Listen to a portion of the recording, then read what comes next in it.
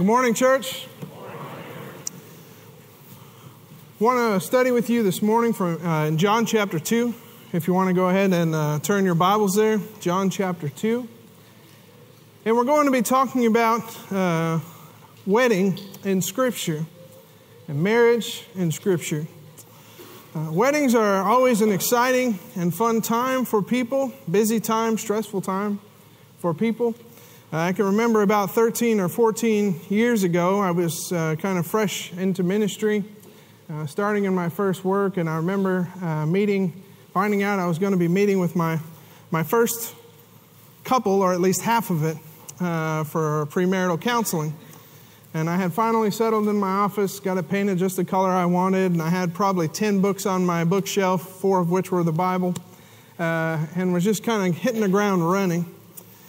And I remember when they came in and they were looking for advice, I thought the first thing that struck me that was interesting was that their parents had accompanied them there.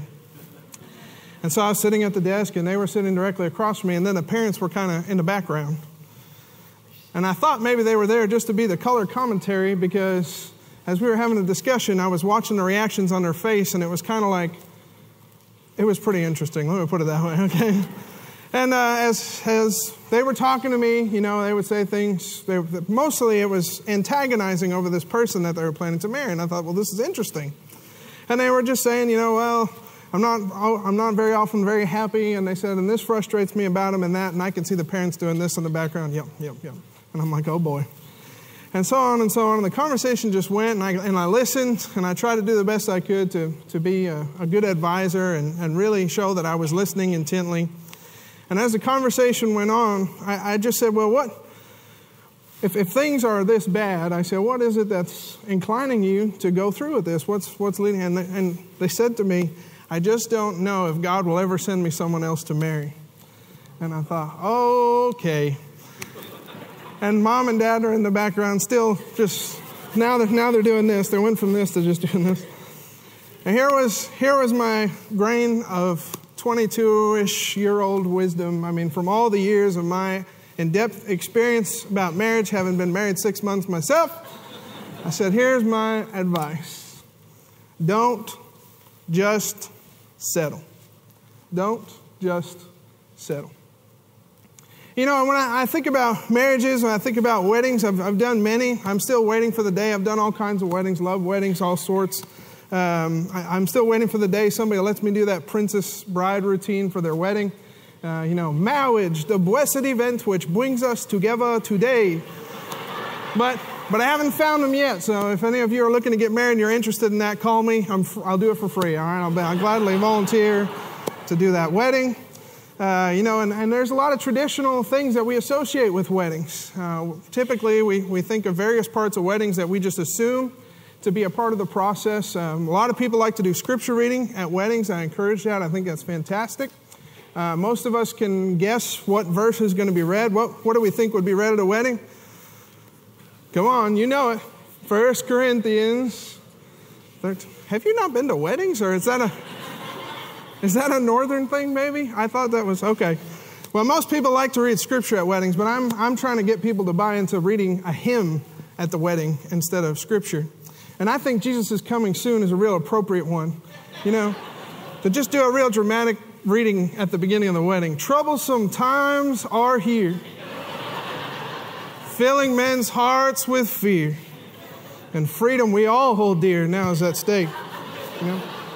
So if you're interested in that, call me, and I'll be glad to do your wedding for you. Well, here we are in John chapter 2, the wedding at Cana. And the book of John, there's a lot of important things we need to recognize about the book of John. There are 7 signs that John talks about in his gospel, and he says these things are written so that you might believe. Each one of these signs, each one of these miracles that Jesus performs informs our understanding of who God is. And it informs our understanding of what God is capable of. And so we want to pay close attention as we look at these signs, these 7 signs that John gives, to recognize who God is through that sign and to understand what we should learn about God. And so this first sign is performed at a wedding.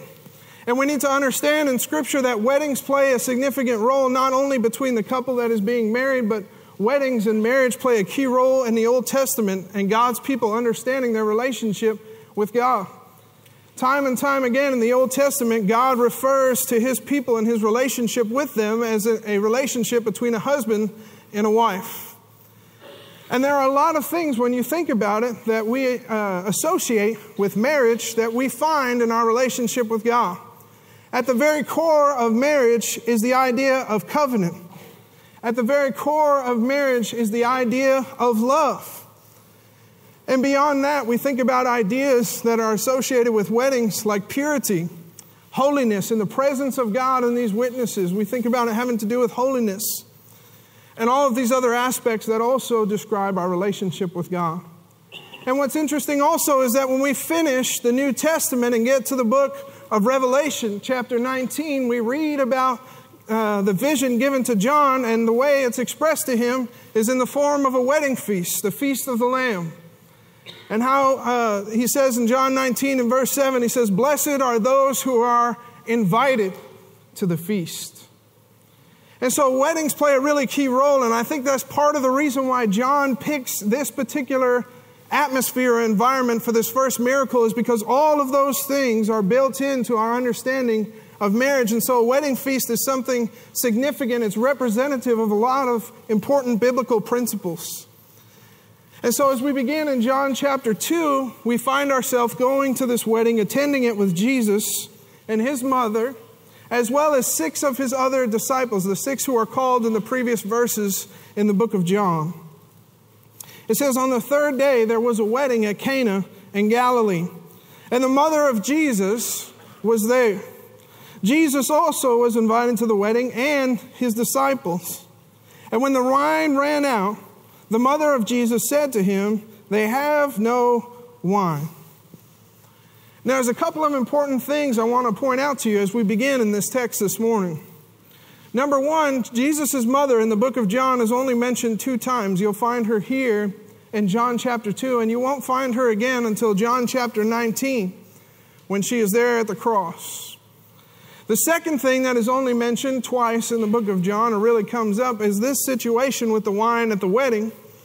And then the wine is found in John chapter 19 with Jesus on the cross. Jesus says he is thirsty in order to fulfill prophecy, John says, and so they offered him wine. And we'll talk about that a little bit more in just a minute. But that's important for us to recognize. These 2 features only appear in 2 places in John. So as John is writing his book, he anticipates that we'll be able to understand these 2 things. When we see Jesus' mother, it reminds us of the wedding feast at Cana. And when we see the wine again at the end in chapter 19, it should take us back to this place as well. And so here we are at the wedding, and the wine has run out. Well, we talked about our traditions for weddings. A Jewish wedding would last a day in terms of the actual ceremony and religious rites and those kind of components of the wedding. But the feast or the party afterwards would last a week. Thank you, Lord, that we have moved on from that. Who's got daughters? Amen? I mean, thank you. We don't have to feed the people for a whole week, okay? We're in luck. It's a good thing. It's a blessing. Thank you. We're no more Old Testament, Lord. We're in the New Testament now. 10-minute ceremony and cupcakes, and we're out of here, okay? But when you think about that, okay, this is important. Now think about the elements that we hold in high regard that are associated with weddings, and imagine if somebody skips it. Imagine if the preacher was doing a wedding and you were there, and when he gets to the end, he just closes his notes and says, "That's the end." And he never gets to the part of, "You may now do what? Go eat." That's right. And so you can now kiss the bride, right? Imagine if he skipped that. We'd all be like, "Well, now wait a minute." And I could just imagine the groom saying, "Now I paid you. You will say that part so I can kiss her," right? I mean, we can imagine that there would be a disturbance in what was going on. And it's the same is true here with Jesus and his mother. As they go to this wedding, all this time and this investment and this preparation has been put into this wedding. And what we find is there's a lacking that's there. The wine runs out beforehand. And this tradition was held in such high regard according to ancient tradition that the host of the wedding could actually be sued for running out of wine at the wedding. Okay, so this is something that's pretty highly regarded as a part of what's going on. And so the wine runs out, and now all of a sudden everyone who is at this celebration finds themselves in a bad way. And yet I think as John is giving this to us, he's trying to give us a deeper teaching that's behind this. He's not just trying to say that there was no wine at the wedding. He's not just trying to say that Jesus could take this water and turn it into wine. Okay, but there are some teachings and some principles I think he wants us to take away from this. One of them, mainly, as we'll talk about a little bit more in just a minute, is the idea of insufficiency. Okay, insufficiency. The supply was insufficient for the demand. People became disappointed in what was provided. It takes me to this idea that the world will let us down, okay? Even in all of its effort, even all of the host's effort, and there was well-intentioned, I'm sure, to make sure there was plenty of provision, it came up wanting. The world will let us down, okay? People will let us down. We'll find ourselves in circumstances and situations where we have high expectations and we find things wanting. And maybe one of the biggest illustrations I think that John is trying to draw out of this as we move through the remainder of the text is that the old ways were wanting and lacking and insufficient. In particular, the law was insufficient. Even the law would let the people down. You think about the purpose that the wine served at the feast. The wine served the purpose of being a blessing to all of those who were in attendance. To lack wine was to be a disgrace. To lack wine was to be in a position where you were found as a host to be wanting. And all the preparation in the world was not able to provide sufficient for what was needed. And what I wanted to kind of lead our minds to before we get to the rest of the text on this point is that a lot of people spend their lives trying to prepare and trying to stockpile the wine. A lot of people spend their lives trying to stockpile things to be ready for whatever the demand is, to have adequate preparation so when the day comes, when it's time to satisfy the need that is there, they won't be found wanting. But here's what I want us to recognize, church, in this passage. No matter the preparation, the people were still found wanting until they went to Jesus. And when they went to Jesus, they were no longer wanting. The wine ran out. All their efforts. Think about the efforts that we put into things in order to be prepared. What is the wine that we invest ourselves into in our lives to try to be prepared to fulfill what is necessary? And I think about these people in Jesus' day and the things that they would pour themselves into. They tried to stockpile wine through their good deeds we read about in the New Testament, through their own righteousness. They tried to stockpile wine through their religion. They tried to stockpile wine through their church, through their family, through their job. They were trying to find a way to satisfy the need. But the bottom line is, apart from Jesus, no matter the effort that they made to satisfy the demands, they would be found wanting. And for us, the same is true, church. Whatever we invest and pour ourselves into to try and be sufficient on our own is going to be found wanting. But only when we go to Jesus Christ do we go to the source that can provide even in the midst of nothing. Even in the midst of nothing. So we see there is a problem. There's a lack of wine. The second problem, and we'll get kind of find this out here in just a minute. Number one, the wine will run out. Apart from Jesus, the wine will run out. And number two, the wine that you're settling for is less than desirable. It's a sour wine. It's less than desirable. Those are the two problems apart from Jesus when it comes to wine. Let's keep going and you'll see this component I think will make more sense to you as we move through. Verse 4, and Jesus said to her, "Woman, what does this have to do with me? My hour has not yet come." And his mother said to the servants, "Do whatever he tells you." Now I want to point out one thing here in verse 4, okay? Because this sounds a little funny to us. I don't recommend that any of you go to your mother or even your wife and say, "Woman," okay? If you want to go be with Jesus, try that, okay? And it will expedite the process, all right? "Woman," all right? That's not the way that Jesus is talking. Let's remember that in John chapter 19, that same passage we were talking about earlier, when Jesus speaks to his mother when he's hanging on the cross, and is trying to encourage her and tell her he will provide someone for her, he says to her what? "Woman, behold your son." Okay? So this is not the same way that we use this word. This is an endearing term, but specific also. And what Jesus is trying to do is recognize the relationship, I think, that he's no longer under his mother's authority, and yet he still loves her, he still respects her, okay? So it's not the same way that we would use that terminology. But Jesus says, my time hasn't come yet, okay? His mother, verse 5, said to the servants, do what? Do whatever he tells you. If this was all I had to my sermon today, to leave you with that, I think I would have done well. When it comes to Jesus, do whatever he tells you. Amen, church? You see, and that's the instructions that his mother gives. Whatever it is that Jesus says, I don't necessarily know the way he's going to solve the problem. I don't know how he's going to fix it. But all I can tell you is the best advice in the world is just do whatever he tells you. And by doing what Jesus instructs, they find this need and this lacking to be satisfied. Even though the solution doesn't sound very logical, because you might expect that Jesus' solution would be, here's $100, go get some more wine. Okay? Or Jesus might say, there's another wedding going on next door. Maybe they've got a surplus that we can look into. Okay? Or maybe people should just drink water and be done with it. Okay? There might be a multitude of solutions that Jesus would offer. Nobody really knows what the answer is going to be, but the simple instruction is do whatever he tells you to do. How oftentimes, church, does Scripture give us instruction? Does Jesus tell us something to do? And yet we have hesitation. We don't listen at times because we're struggling. We want to know, what does that look like? We want to know, does that fit into the way that I'm living my life? Does that fit into the plan I already have? Is this going to be comfortable? Is this going to be enjoyable? We are asking all these questions when the simple instruction should be do whatever he tells you. And when we're willing to do that, we will find the all-sufficiency of God.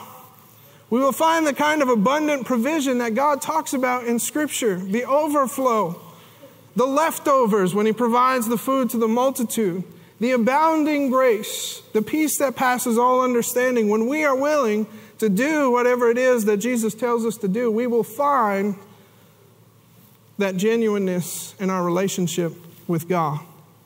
And so they're willing to listen. In verse 6, now there were 6 stone water jars there for Jewish rites of purification, each one holding 20 or 30 gallons.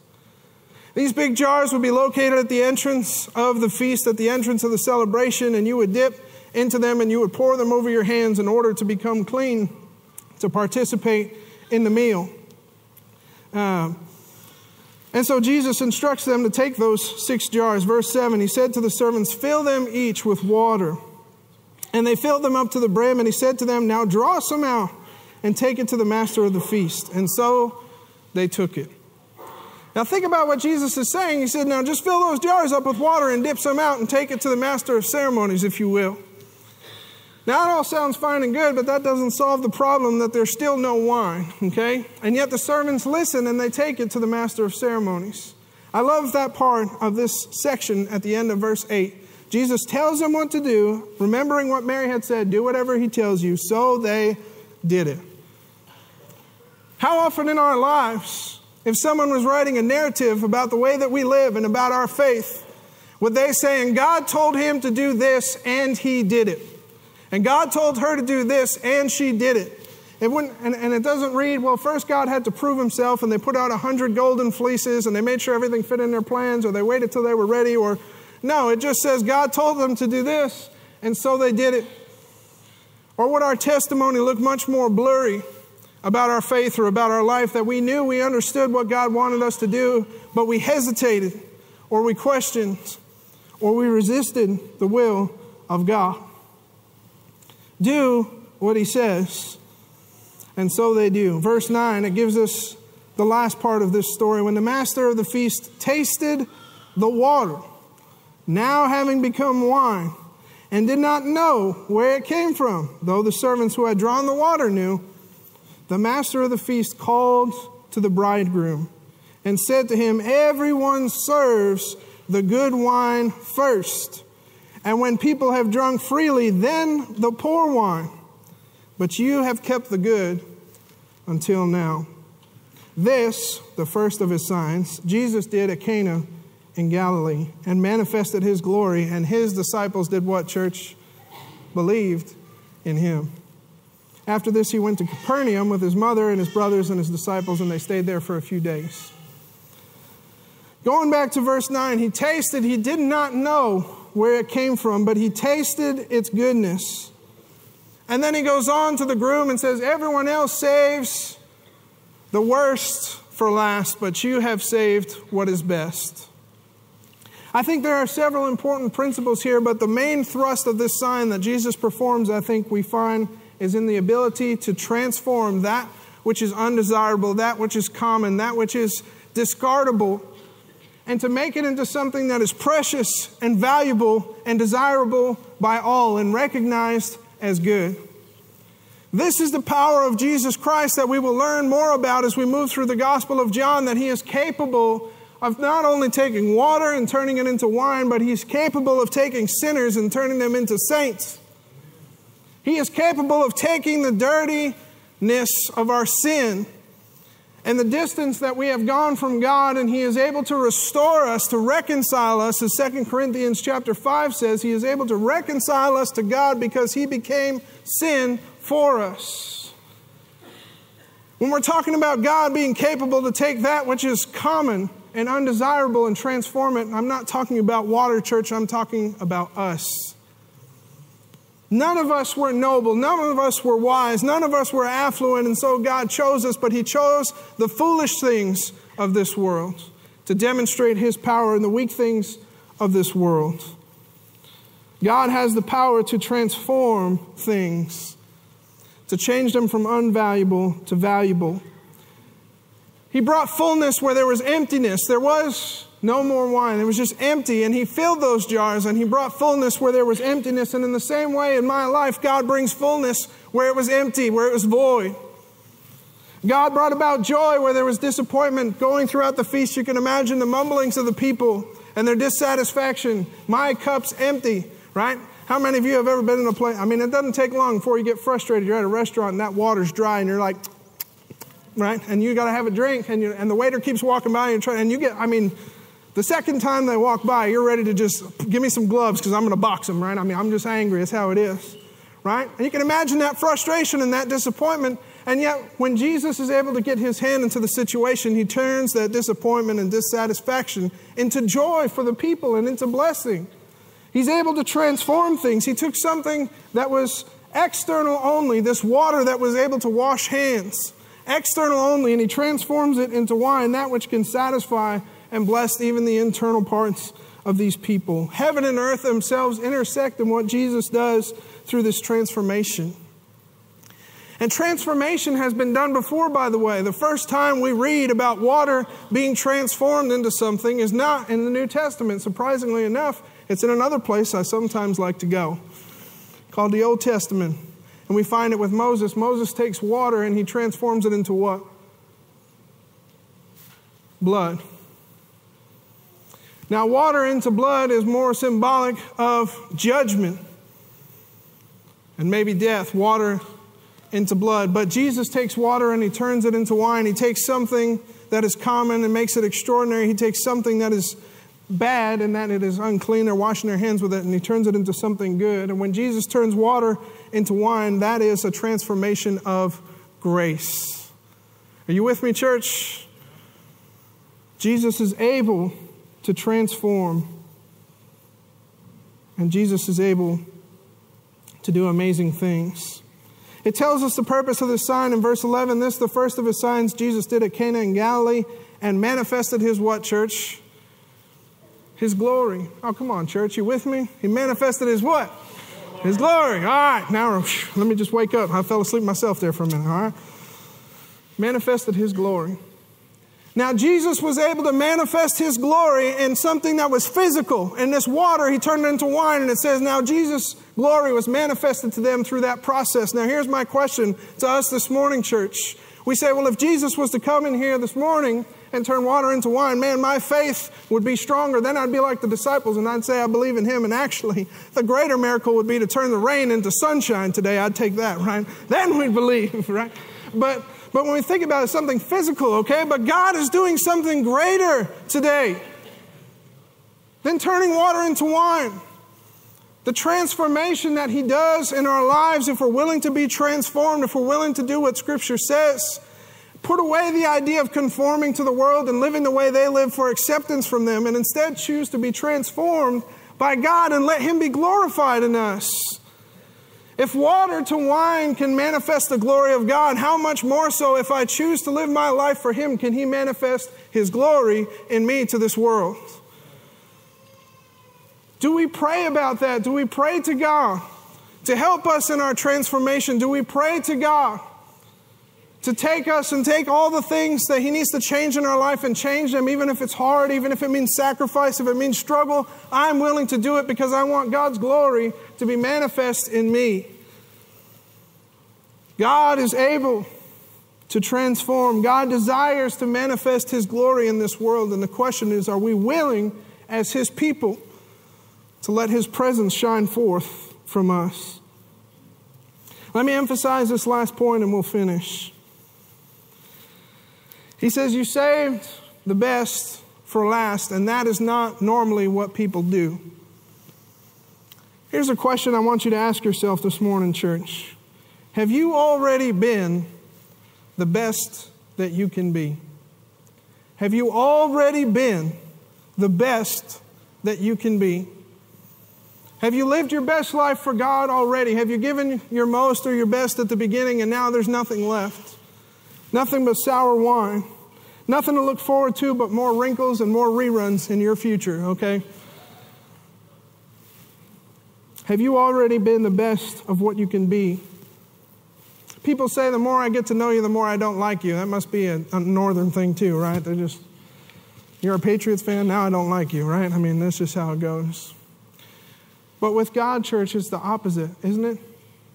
With God, it's the opposite. The more I learn about God, the farther I go in my relationship with God, the deeper I walk in faith, I find myself finding only greater things. The farther and the deeper I go with God, the more I find out I've only touched the surface of His goodness. The best is yet to come if you are a child of God, amen? The best is yet to come. God has greater things in store for us than even the great things that He has done for us already. As we deepen our fellowship with God, we may at every stage say, Thou hast kept the good wine until now. Amen? The question becomes, are you ready for the wedding feast of the Lamb? Are you ready for the wedding feast of the Lamb? First principle is, don't settle for sour wine that will just leave you thirsty. Don't settle for less. Don't settle at all. But only be satisfied in what you find in Jesus Christ. Secondly, the principle that we learned this morning is do what Jesus says. In Mark chapter 16 and verse 16, Jesus says this, whoever believes and is baptized will be what, church? Saved. Whoever does not believe will be condemned. Do what Jesus says was Mary's instructions. Do what Jesus says is what Scripture beckons for us to do without hesitation and willingly to submit ourselves to the will of God through His Son, Jesus Christ. And finally, be transformed by Him. Trade our filthy rags for His flowing white robes of righteousness. Trade our sinfulness for His righteousness. Trade the old self for the new self. Be transformed and made new in the likeness of the Son of God. And you will find that the best is yet to come. If there's anything we can do for you, I ask that you come forward as we stand and sing.